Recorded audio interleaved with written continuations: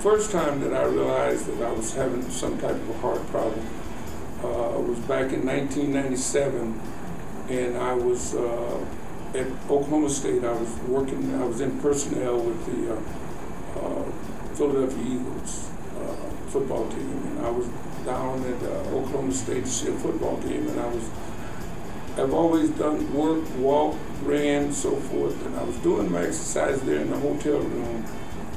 And as I'm doing my push-ups, I notice I'm continually having, shortness of breath.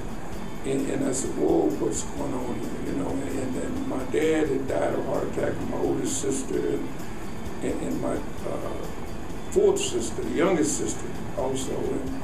And that's when I was diagnosed that I had congestive heart problems. I had blockage. So in January 2003, I had a stent put in.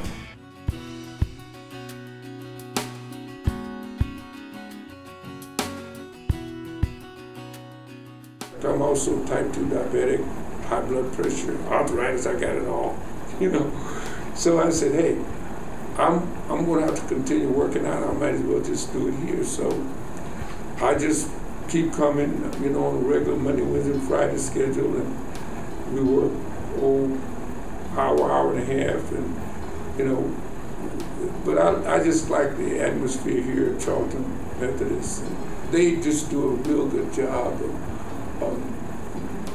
I just watch the way they handle people, deal with people, and I'm taken by that because I just think that my whole philosophy, Lynette, is that there's nothing more important than people.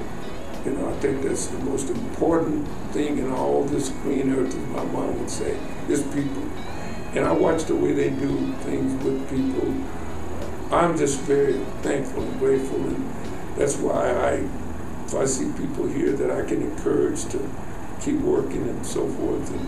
And I tell them all the time, just because you graduate, we had a little hand clap thing, you still need to keep coming back.